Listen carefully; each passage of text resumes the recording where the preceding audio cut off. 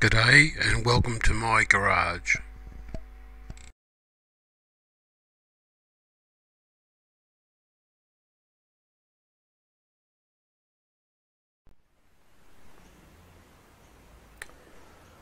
This is my 12-24 volt battery charger.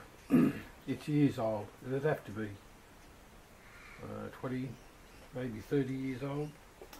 It's that old. I've had to put new signage on here because it all fell off, wore off. But yeah, it's a very reliable battery charger. The problem with it is this ammeter is showing about 10-11 amps, and it's not even plugged in, let alone hooked up. So I'm going to see if I can change this out. I've got to get it out first.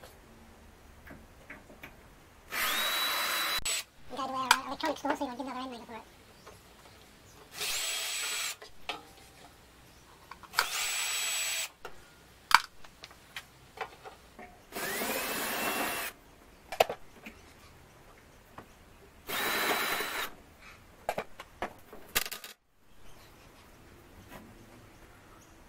There we go.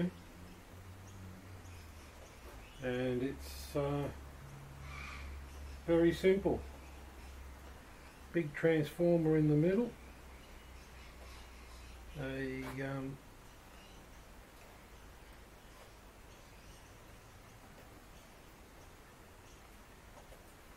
Probably a bridge rectifier of some sort down the bottom here on a heat sink. That's what it looks like.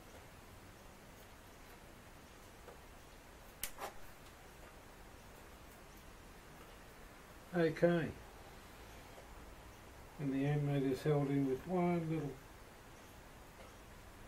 little screw.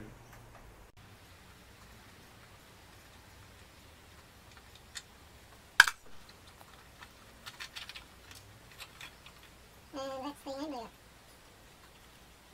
It's soldered in, so I'll have to get the soldering iron out.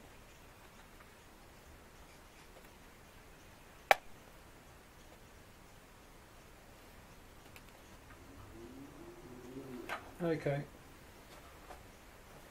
I'll find the soldering iron. I tried to find another ammeter or ammeter the same size as this one, but I couldn't find one. They were all fairly big, which didn't matter. I could have cut a new face out, new hole in the face I should say, in the front panel. Could have cut a new hole in the front panel here, or made a little box and mounted on the outside, but it doesn't matter. And plus it would be at least a week out before I could get anything delivered. Or I've got to go 20 k's, 15 k's to a electronics shop, see if they've got something.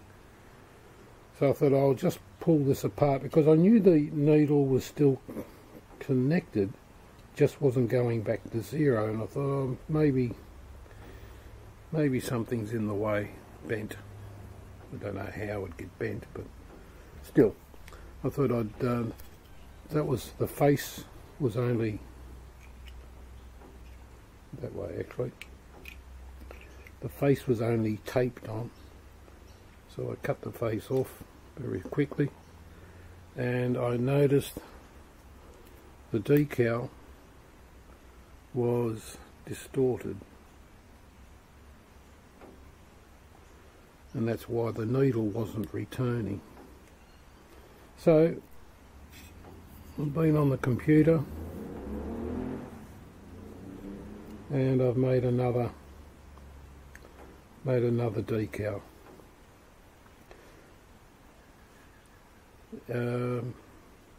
So what I'll do now is I'll get some tape and tape this onto the meter. So let me set up for that and I'll bring you back.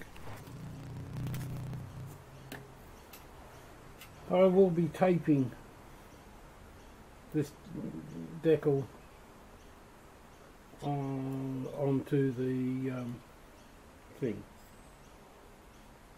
You know what I mean.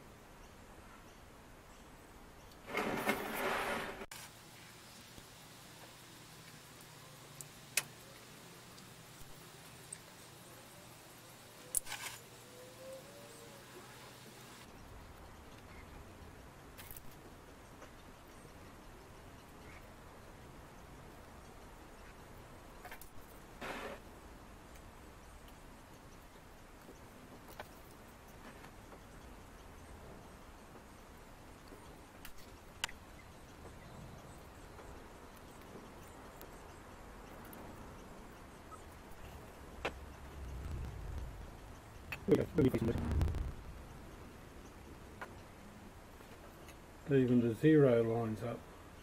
How about that? So now this goes on, and it was only taped in position also.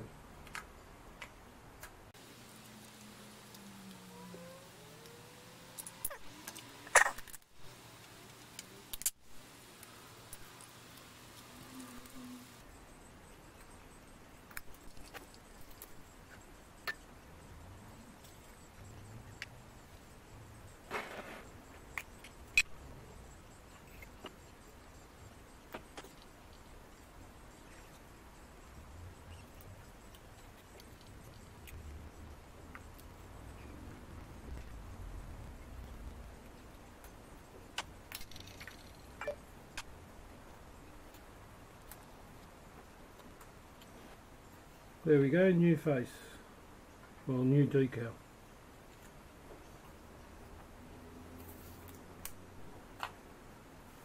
Fit that up and see what happens. Good. That's good. I can put this back together now.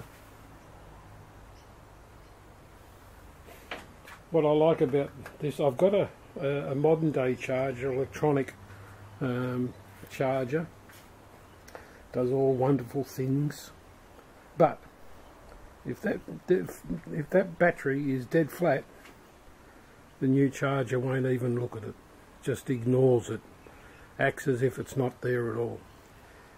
One thing good with these old chargers, which is just a transformer, that's it, a bridge rectifier and a couple of switches. That's it. There's no voltage sensing or anything like that. It's just a straight up transformer. It don't care about that battery. If the if the battery's dead flat, it will just continue to try and pump in as much power as it can.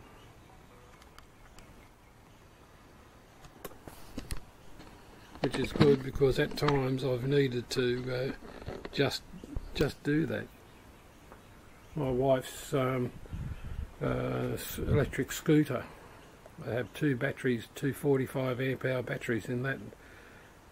We haven't used it for 2 years and the batteries were flat, dead flat.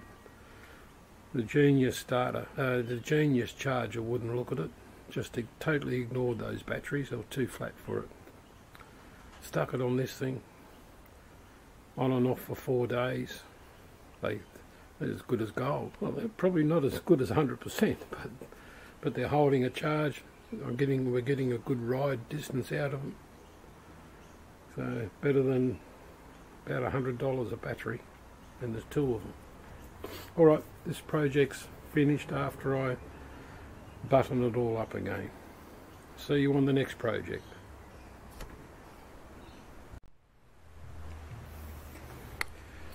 Just after I fixed the screen there, the negative terminal fell to pieces, lost the spring, so I bought a pair of red and black. I'm just replacing the black one. That's the new faceplate. And now the instrument gauge works.